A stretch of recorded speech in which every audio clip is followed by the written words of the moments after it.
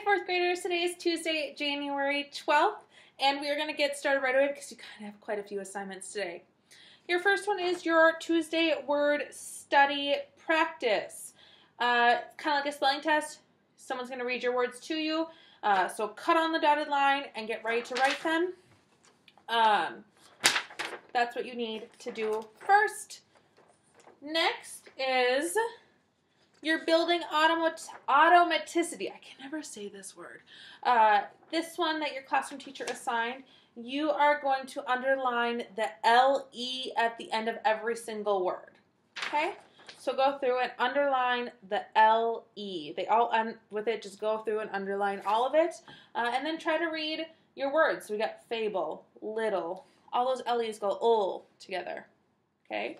That is your next task. And then text structure. This is just a chart for you to reference if you need more help about different text structures. So like cause and effect, compare and contrast, sequence, problem and solution, and description. So this is a reference. I'm sure your classroom teacher's video went over this, but I just wanted to show it to you as something that you need to do. Now, your reading activity is Pennywise. This is the same one that your classroom teacher assigned. I'm going to read it and go through the questions with you. I might not answer all of them with you, but we'll do a couple together. So we're going to do this, and then we just need to do the writing, same thing that your teacher assigned, but I'll just review it again. So if you've already finished both of these and finished everything else, then you're good to go. You don't need to finish watching the rest of this video. If not, you can hang on with me and we'll do some of it together. Okay, I'm going to turn my camera so you can see the work and we'll get going. Okay, I'll move it closer when we get to the questions. So Pennywise. Dan looked sadly out the window at the pouring rain. What a way to spend a Saturday morning, he thought, stuck inside with nothing to do. You look bored, Dan, said his mother. I have a job for you that I think you will like. What is it? Asked Dan. See all those pennies in the big jar in the kitchen? Asked his mom. Dan nodded his head. Well, I would like you to roll up the pennies in paper. Then we can take them to the bank and get cash for them. Why can't we just bring the jar to the bank and get cash for them? Dan asked. Dan's father laughed. The bank won't take them unless they're rolled up. I'll tell you what, Dan. You roll all those pennies, and you get to keep half of the money. That sounded good to Dan, so he went right to work.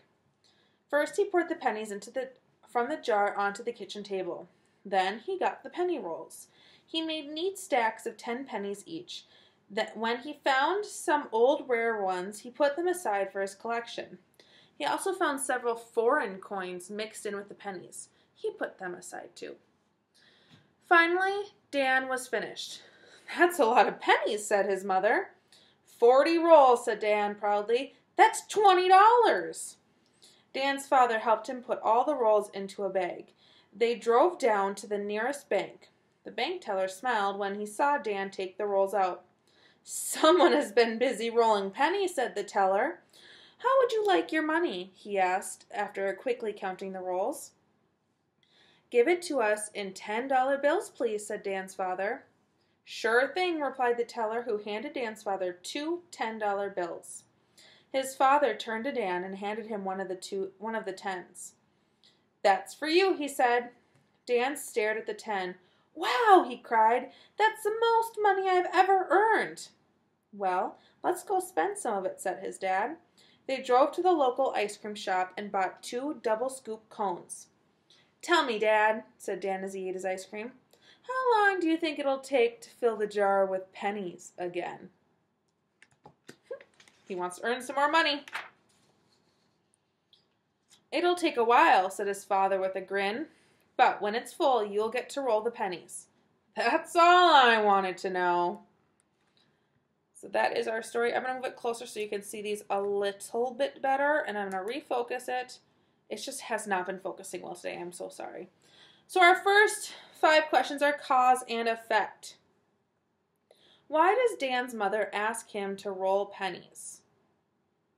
A, to clean up the kitchen. B, to get cash from the pennies from the bank. C, to find rare coins, or D, to stop him from bothering her. So think back to the beginning. You look bored. I have a job for you to do. He is stuck with nothing to do. So what are they going to do? Pick which one you think fits best. 2, why do you think that the bank won't take the pennies in the jar as they are? A, because they don't want the jar. B, because they don't have use for the pennies. C, because they don't want to have to count all the pennies. Or D, because the tellers can't count. If they work at a bank, do you think they can count? So pick which one you think is best. 3, what happens as a result of Dan's bringing the pennies to the bank? So because he did this, what's he get? A, he gets half the cash from the pennies. B, he gets all the cash from the pennies. C, he gets to roll more pennies. Or D, he makes friends with the teller. 4, what effect does the sight of the penny rolls have on the bank teller? So when the bank teller sees these penny rolls, what happens? A, he closes for the day. He shuts down the whole bank. He's like, we're done. Does that happen? B, he frowns knowing he has to count them. So is he angry or upset? C, he smiles at Dan, happy for him. Or D, he directs Dan to the coin machine. Did that happen? So which one fits best? 5, Dan is sad at the beginning of the story due to what cause? Why is he sad? A, he's sick in bed with a cold. B, his best friend moved away. C, it's raining outside and he cannot go outside to play.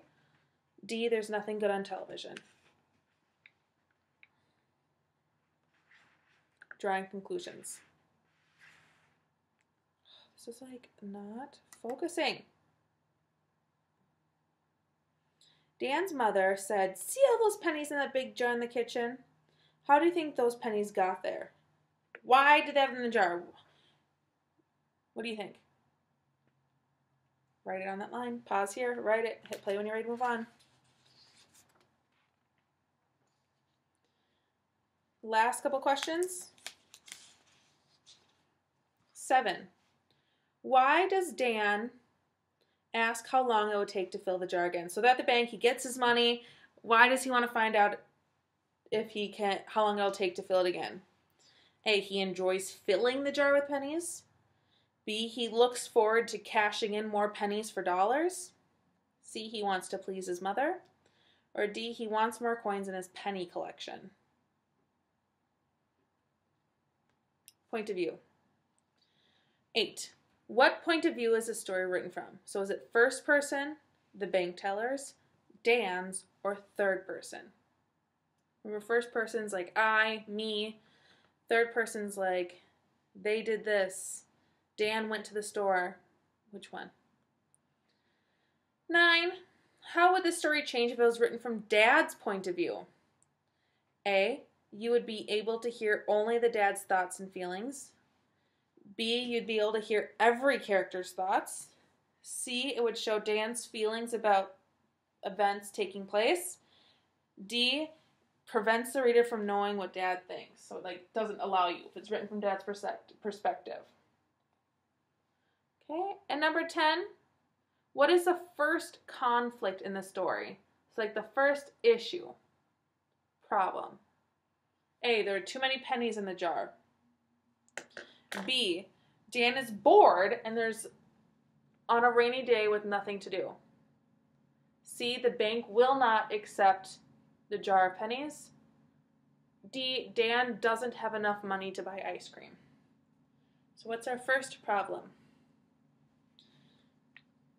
Finish that. And then you have your writing cause and effect. Look at this picture. This guy is sitting on the end of the branch and he's cutting off in front of him. What's going to happen? Write 3 to 4 complete sentences using cause and effect structure. Be sure to include clue words. So you could say, the man is cutting the branch. Because he's cutting the branch will fall. The man is sitting on the branch. Because he's sitting on the branch, he will fall. Okay, so come up with something like that using the cause and effect. that is all that you need to do today. If you're needing help with the writing or anything else, just let me know. But have a great day. Bye.